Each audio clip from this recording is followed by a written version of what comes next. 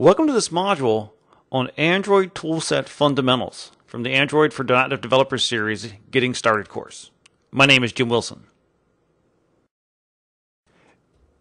In this module, the first thing we're going to look at is the architecture of Android development tools, how all the things connect together and what all the key parts are.